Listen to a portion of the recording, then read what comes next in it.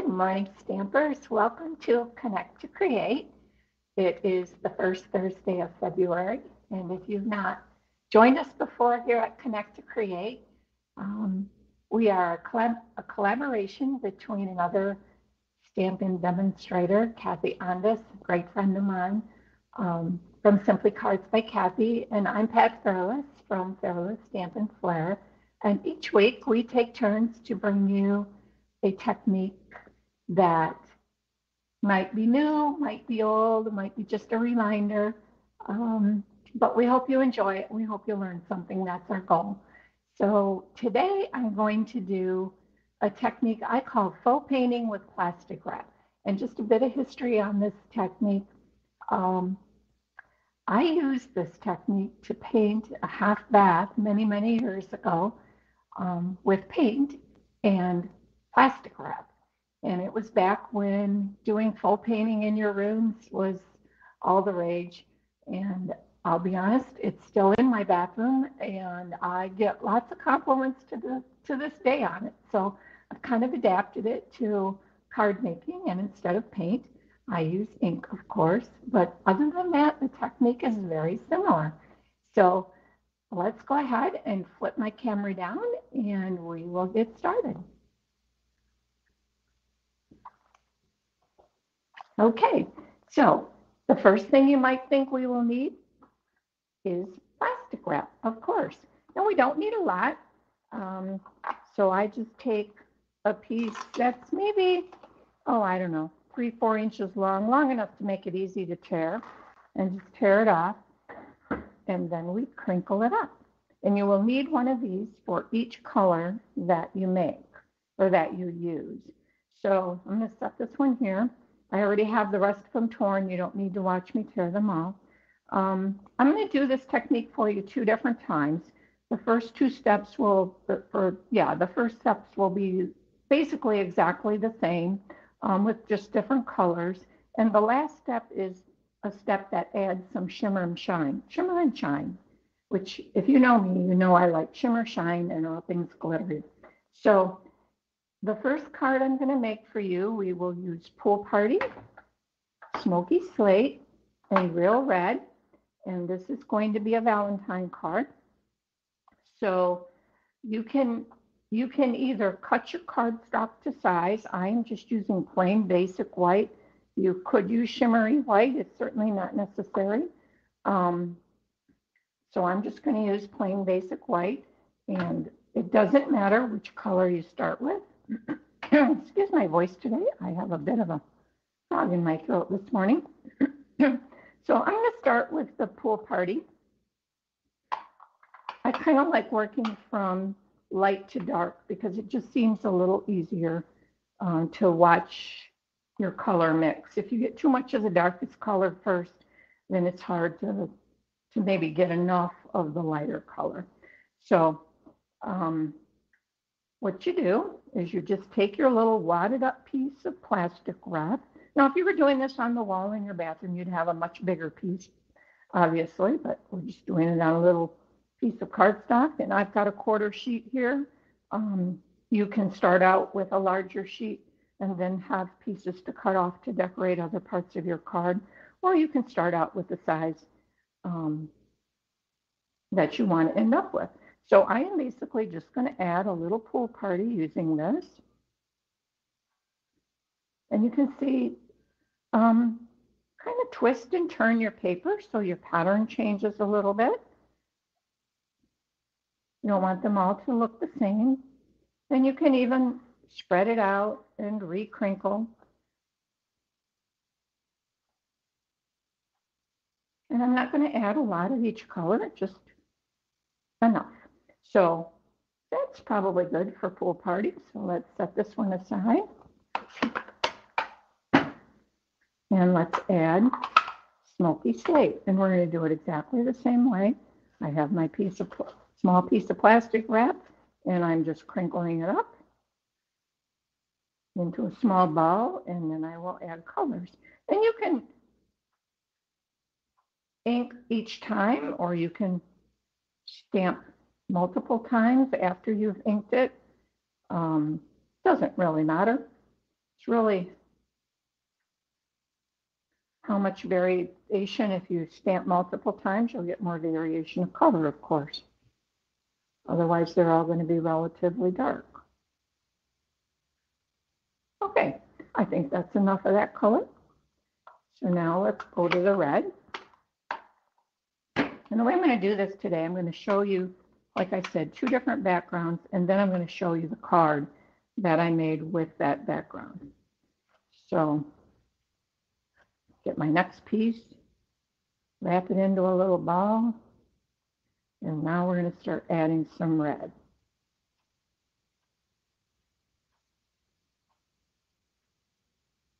This is really quick, easy technique.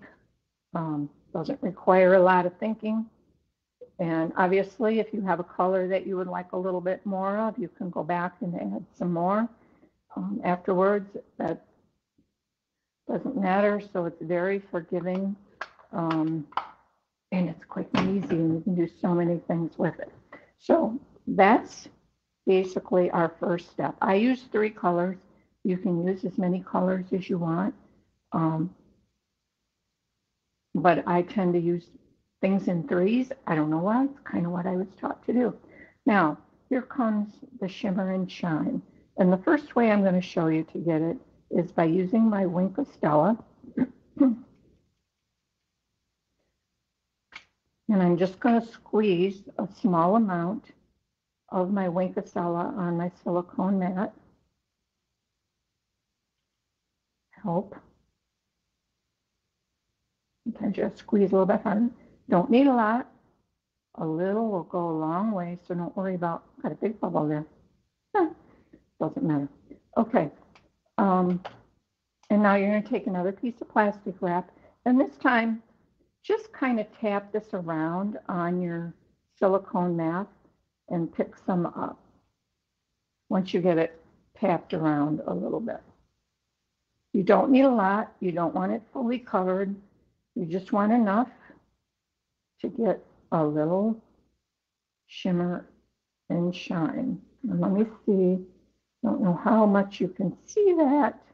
It is quite slight on this one. I think I got a lot of liquid that came out and maybe not too much color.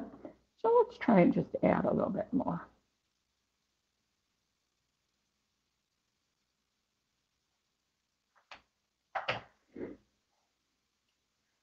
Look at that bubble. This one's a little darker, so I think I got more of the ink or the pigment from the Wink of Stella this time. So let's give this a try. Yeah, at least I can see it showing a little bit more. I'm not sure if you can. But it has basically turned its cardstock into shimmery white. And it's probably very difficult to see in the camera. But I promise you, it's there. Lots of glitter and lots of shine. So now let me show you the card that I made with this. It's a cute little Valentine card with the Love Cats stamp set. I'll be honest, I'm not truly a cat fan. I don't hate them, but I prefer dogs. But this stamp set is so cute. And you can see here that I did my background and I cut it with a deckled rectangle die. The cat is color embossed, which means I inked the stamp first with Versamark, then I inked it immediately with a color. In this case, I used Smoky Slate, and then I heat embossed it. So cute little card for a Valentine for somebody. So that is my first card. Now I'm going to make one more background. We're going to do this one a little bit different. And instead of Wink of Stella, I'm going to use a different medium to give us the shimmer and shine. And so I will show you that at the last step. So the colors I'm using for this card are Crumb Cake, Bermuda Bay, and Blushing Bride. I'm going to start with Crumb Cake. And this time, instead of doing the whole card, I'm just going to add a little crumb cake across the bottom.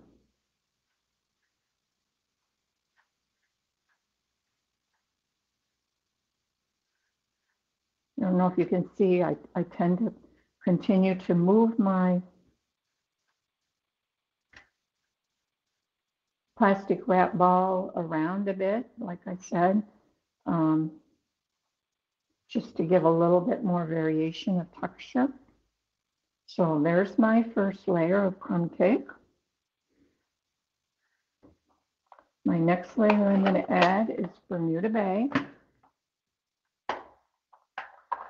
I bet you can already figure out where I'm going here with this. We're doing a little bit of a beachy scene. Or at least that's what I'm going for. It's beachy. As we sit here in Michigan, and I think it's close to 0. I don't know. It's very cold.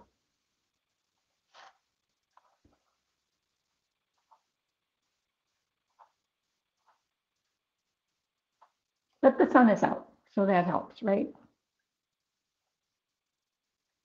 And I do feel a little bit sorry for the swans that are out on my lake in this cold weather, but they seem to survive just fine. So there's my water. Now, if you are a person that wants a nice straight line for your water,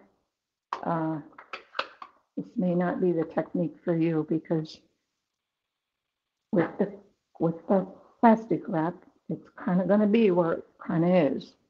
And I could mask it and make a straight line, of course, but that's the fun of the technique, is you don't have to be precise. So I'm using Blushing Bride for my sky.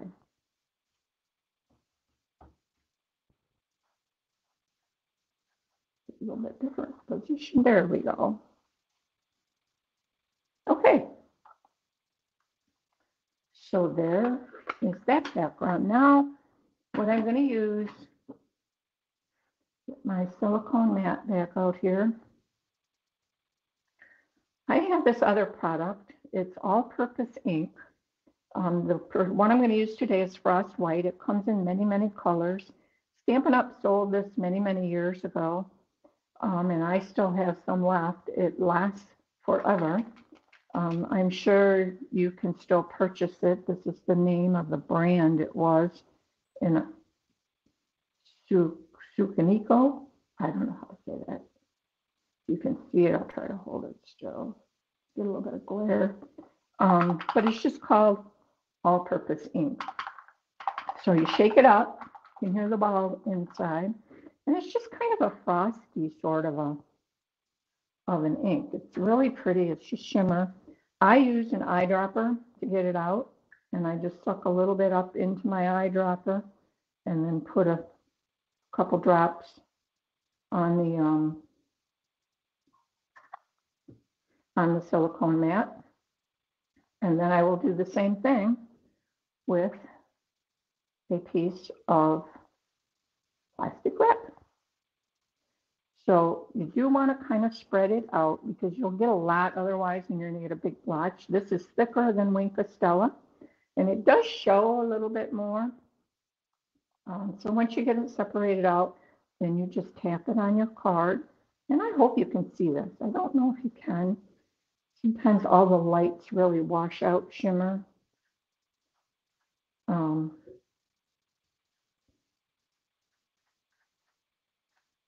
And again, you don't want it solid. You just want it splotchy. And I think that's pretty good. Let me see if you can see this one a little bit more. I know you can see the shine. I don't know if you can see the definition. Maybe a little bit more there. You can kind of see the pattern. That's probably a pretty good view right there. Pattern of the that you get with the plaster wrap. So that is my other background. And now let me pull in the card that I made with that. And again, these colors are Blushing Bride, Bermuda Bay, and Crumb Cake. And here is my card. This card is made with Seaside Bay. And I kept it fairly simple. Just put the 3 little sandpipers down here and some grass and a couple of shells. I did add a little sea glass, and it's a thank you card. The background here, if you can see that, is called Brush Strokes Designer Specialty Paper. This paper is gorgeous if you haven't seen that before. It is in the annual catalog. Now, one thing I want to show you on both of these cards, I did decorate the envelope, and I used the exact same technique. So just when you do it, just slide a piece of scrap paper under your flap, and then you would create the technique the exact same way. And it makes a really pretty presentation on your envelope, don't you think? So that is my second card. The inside, this one I did have a little bit of a scrap left, and I didn't know how many birds or pieces of grass or seashells I was going to need. This die for these does cut 2 at a time, so I had a couple left. So I just added a leftover strip of the technique and then added a few die cuts. Super simple. So that is that card. I could show you the inside of my Valentine. Very simple. I used the sentiments from Country Bouquet, I think it's called, and the little hearts are from that as well. And I did decorate the envelope flap the same way, and I just added a few of the little hearts in red. So those are 2 of the cards, and those are the 2 where I'm demonstrating the background. I have a third card I'm going to show you. This one uses Sending Smiles stamp set, and the colors for this one were Sahara Sand. I just pulled out all the browns that I had, basically. Sahara Sand, Crumb Cake, Soft Suede, and Early Espresso. And with this one also, I used the all-purpose ink. And like I indicated, this ink does come in many different colors. And one of the colors is Vegas Gold. So I added some gold in here. It also does have frost white in the background, but the gold really shows up. So that's my third card. And that's what I wanted to show you today. So let me flip my camera back. And I hope you like that. You can see how quick and simple really it is to make a very beautiful background.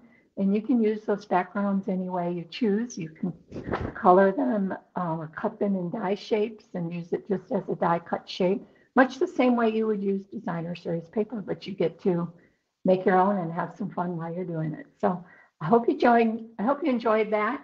If you like these videos from Connect to Create, we would love it if you would share them so we can get some additional followers and just share the fun and help grow our channels.